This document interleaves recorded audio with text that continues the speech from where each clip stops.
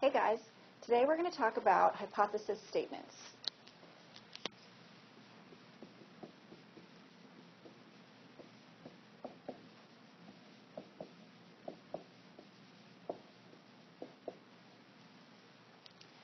Now, hypothesis is going to reflect a general problem that we're looking at. So for our class, you're actually going to have a variety of hypothesis statements. So really what we're doing is we're taking a general problem and we're making it precise enough to allow testing. So the most important piece of hypothesis statements is to be specific. Okay? So we've got three kinds of hypothesis statements that we're going to look at today. The first kind is a null hypothesis statement. So a null hypothesis statement basically states that there's no relationship between the independent variable and the dependent variable that you're looking at. So when you write a null hypothesis statement, you're going to use words like equals, or no relationship, or no difference.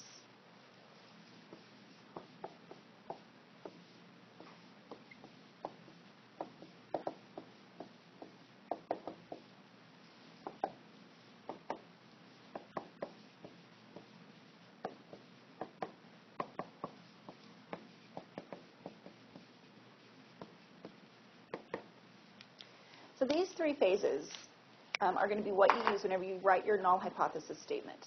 So your null hypothesis statement could say something like, there is no difference between students who take notes via paper and students who take notes on their laptop. So again, the key phrase there is no difference, which is here. You can also say students who take notes on paper and students who take notes via a laptop have equal test scores. Those are both examples of a null hypothesis statement. Okay? Now, a null hypothesis statement is really important for your research. So what we're doing is we're basically creating a starting point for analysis. Okay? It's our benchmark for comparison. So when we look at our research, we're going to assume the null hypothesis is true. Now, this is backwards from what we tend to think of when we think of research. So we're assuming the null is true, because we don't have any other information available to us yet. So this is the very front of the research process. Okay? So again, we're going to provide a benchmark for comparisons whenever we actually do our research. Okay? Second kind of hypothesis that we're going to have is a research hypothesis statement. Okay? So the null assumes equality. The research hypothesis assumes inequality.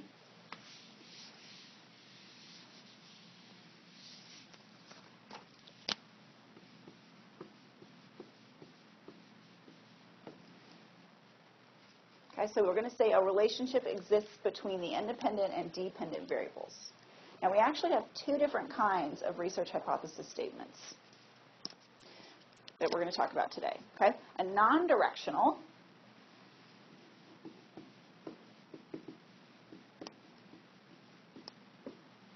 this is going to basically state the opposite of our null hypothesis statement. We're stating the groups are different, but we're not specifying how. So we're using phrases like not equal. Okay? Now the directional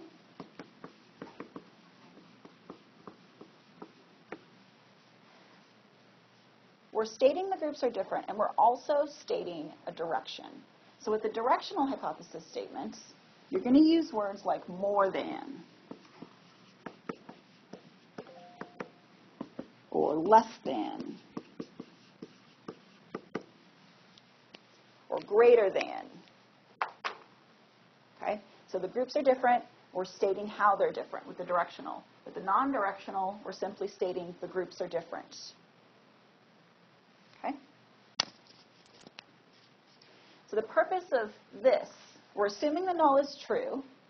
Now, this is what we're testing whenever we use the scientific method in psychology. Whenever we go through our research process, these are what we're testing, the directional and non-directional research hypothesis statements. We're going to take the research, and we're going to take these statements and compare them against the null hypothesis at the end of our research. Okay, so what makes a good hypothesis statement? Hypothesis statements can be very, very simple, or they can be very complicated. I like them to be simple. So basic hypothesis statements include 5 things. One, you're going to state it in a declarative form. This means it's going to be a sentence, not a question. It's going to end with a period. Okay? You're going to state some kind of relationship between variables. In this case, we've got not equal, we've got greater than, less than. In the case of our null hypothesis, we're saying the groups are equal. Now, the third is a lot of work. It's basically going to state, it's going to reflect some kind of theory or some kind of literature that you have a background in. It's brief and to the point. I like hypothesis statements that are no more than 1 or 2 sentences. It really shouldn't be more than 1 sentence. Very, very short. Again, going back to the example I gave earlier, students who take notes on paper are different in terms of scores on exams than students who take notes via laptops. Okay, that's kind of a long sentence, but it's still only 1 sentence. It's brief, it's to the point. I know I've got 2 groups, students who take tests or take notes on paper, students who take notes via laptop, and I know I'm testing them via exams. Okay? And then the last point is testable. How are you going to test your hypothesis statement? How are you going to test that dependent variable? Very, very important to make clear in your hypothesis statements. Okay?